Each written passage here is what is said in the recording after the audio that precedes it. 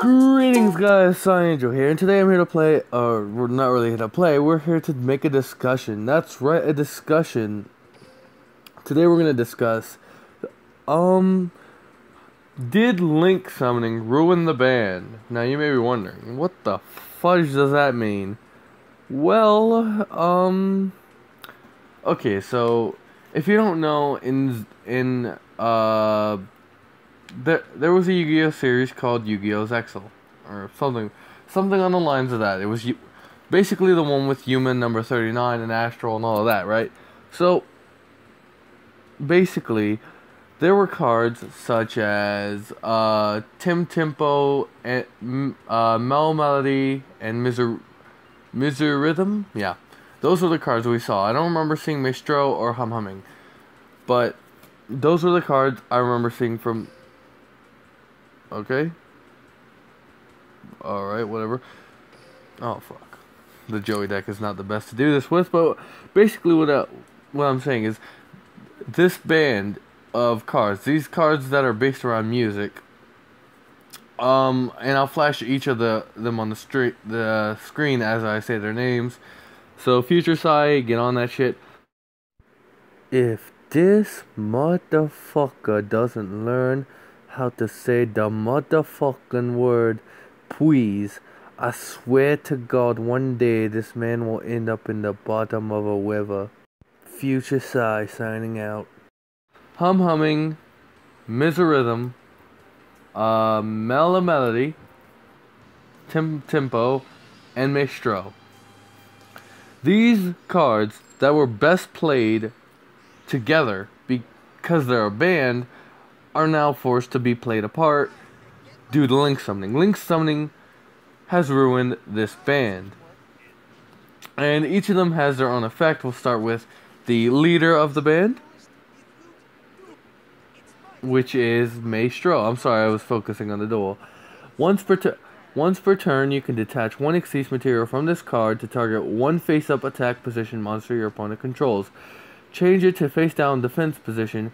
If a face-up Djin monster you control would be destroyed, you can detach one Xyz material from this monster instead. So, Maestro was your basically the guy. He was the one you wanted to play the most, right?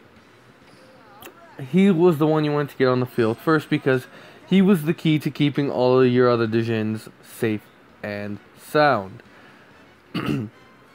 But now that's not really an optimal play anymore, because you can't you can't have more than one monster on the field, or one Xyz monster on the field at a time. It really just cripples the deck, and that's just it's fucked up because I literally just got some of these cards, right? But there's also like, and that's just Mistro, right? So Mistro it's the card that provides you most attack. It provides you your band essentially the defense mechanisms they need. Right? So with that being said, it's like, now that you can only have one Xyz monster on the field, all of your Djins are basically fucked, right? All of your Djins are, well, they're not fucked, but they have less protection than they usually would have.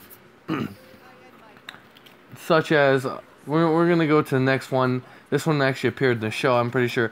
Tim Tempo. Once per turn, during either player's turn, you can detach one Xyz material from this card to target one Xyz monster your opponent controls. Detach one Xyz... fucking hell, you're confusing me. This guy who's talking, I'll start over, fucking hell. Once per turn, during either player's turn, you can detach one Xyz material from this card to target one Xyz monster your opponent controls. Detach one Xyz material from that monster, and all face-up Djin Xyz monsters you control currently gain 500 attack. So Tim Tempo provided your Djins with attack, right? So Tim Tempo gave all your Djins attack power, right? So, with the combined powers of Maestro and Tim Tempo, you already had a pretty strong power-up team, right? Maestro giving Tim Tempo the power to stay alive, Tim Tempo, giving all of your Djins 500 attack points, really just powering them up. And it's like, now that you can only have one Xyz monster, and Link summoning doesn't completely ruin them, but you can't really use the attribute cards, because if you guys don't know, or you probably already know, every Xyz attribute, every attribute is going to get a Link monster. That being said, which is pretty good for most decks, right? Well, all of these monsters have different attributes. Maestro has a dark attribute. Tim Tempo has an earth. Melody has a light. Mesorhythm has air. And Humming is a water. So all of them have a different ability. So it's just, if it wasn't bad enough that,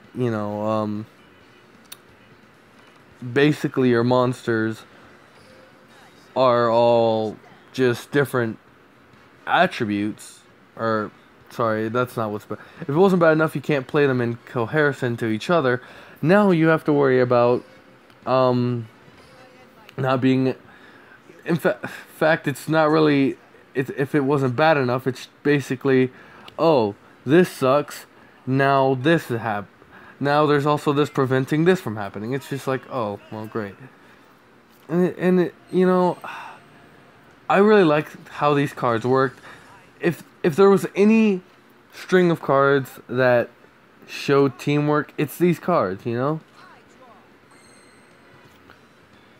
But now that all these cards can't really be played in comparison, and now they're doubly fucked, because now, since they're all different attributes, it's like, oh, if this wasn't bad enough, this also stops me from finding a way out. So it's like, it's bad, Anyway, we're going to move on to the next monster. I'm sorry, I'm kind of trying to do it while attacking, This is a flip effect. Why not activate it?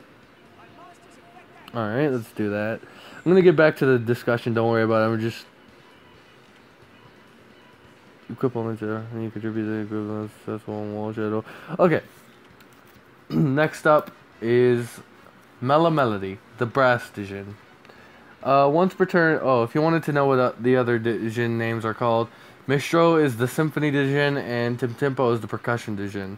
You probably already knew that because, well, the series has been out for a fucking long while, but whatever. Anyway, and there's also the structure pack, but whatever.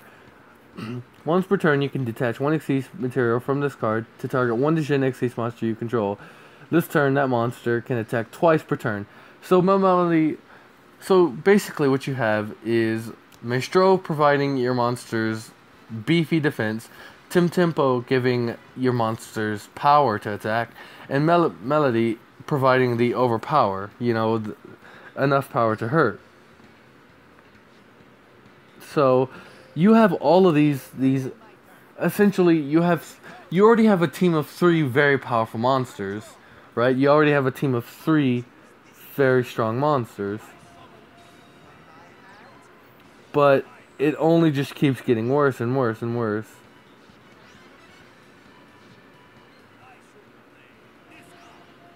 And I'm sorry, I'm kind of focusing on the door a little bit. Sorry. So these 3, as you can see already, are shaping up to be a pretty powerful triple team, right? You have all this power already as it is, and now enter Mesomorphism. Fucking these names, bro, they're hard to say. Let me just attack real quick. Let me go into attack mode real quick.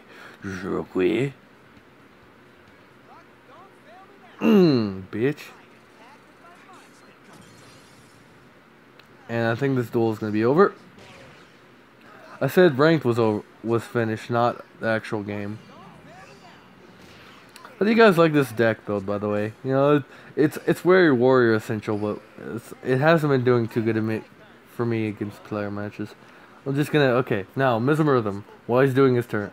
Oh wow, that's fucking yikes. Okay, Mesomorphism, okay, let me say his name right for fuck's sakes. Mesomorphism, the string Djin. This man can play fucking guitar. Okay. Uh, During the damage step, when a Djin Xyz monster you control is attacking an opponent's monster, you can detach one Xyz material from this card. The attacking monster's attack is doubled until the end of the turn. The effect of Mesmerism, the string Djin, can only be used once per turn. So, it's the more I look at this team, so far it's been very powerful. Now, obviously, you're not going to get 4 Xyz monsters on the field. If you can, God, you're a pro at this game. But if you can, you know, fucking good job. You fucking make me look like fucking really bad at the game. But, I'm actually going to draw this duel out to get something. But anyway, if you all focused all of this on the Maestro, you could potentially have at least a 4,000 or even more attack points on the field. Like, it's that insane at how good these guys work together. And you know, it's not a surprise. It shouldn't come as a surprise. These cards were made to go with each other. It's not a surprise or anything. I'm just gonna end this duel actually.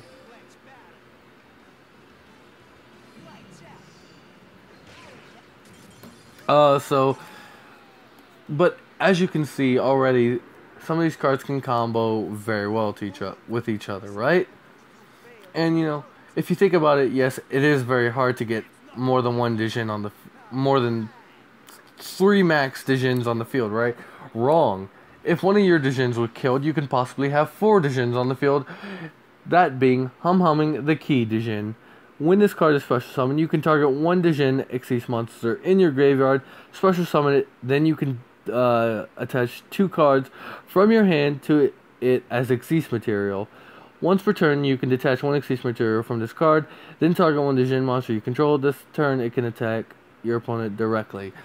So, if it's not bad enough that you have all this power, you could essentially get Melody, Humming, and Mesmerism. If you could get those 3 cards on the field, and then somehow figure out a way to get Maestro on the field, Tempo would probably not be on the field at this point. You could essentially have Maestro hit for 8,000 or more attack points, right? Because of the double hit. But Link Summoning basically ruins this whole idea of this team working together.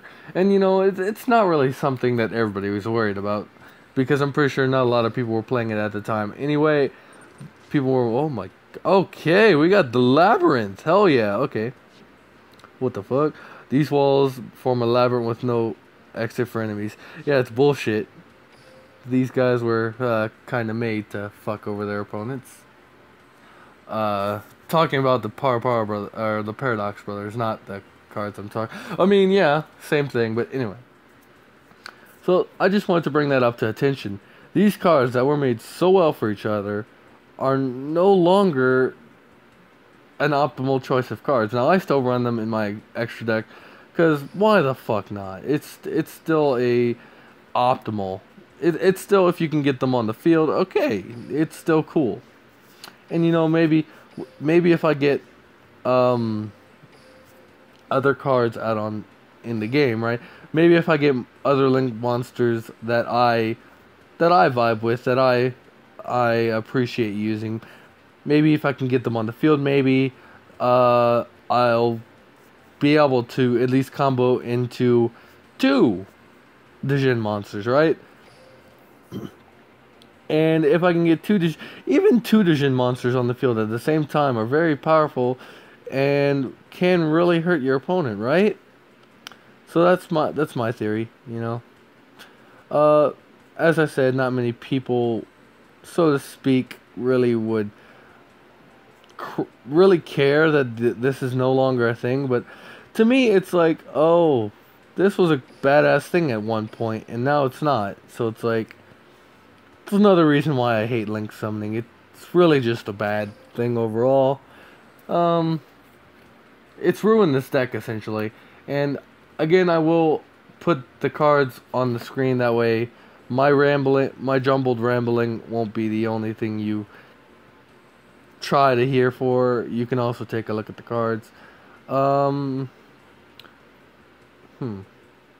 think I'll go for the one I've always been going for. I'm gonna go for Blue Eyes Ultimate Dragon once more. We're gonna end this video with a 2-pack multi-summon. Why not? Why not? Just go for it. Let's see if we can get it. You guys may witness me get really happy off of Duel Links. You may not, actually. You get out of my face, get out of my face, get out of my face. It's great. It came out of the...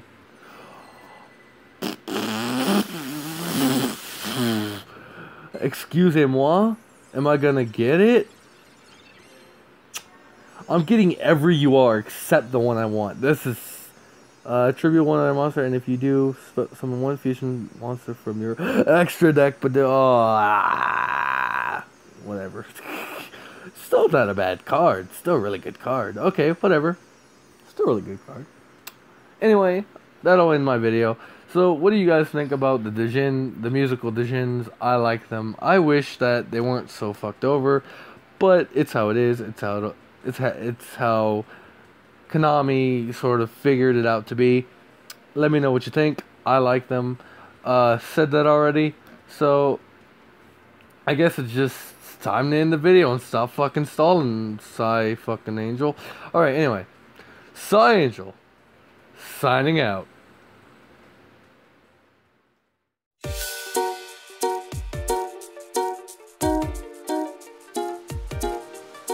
Greetings, guys. Today I'm here to play What is my signature monster, aka what duel monster from Yu-Gi-Oh! Am I? Now I wonder what I'm gonna get.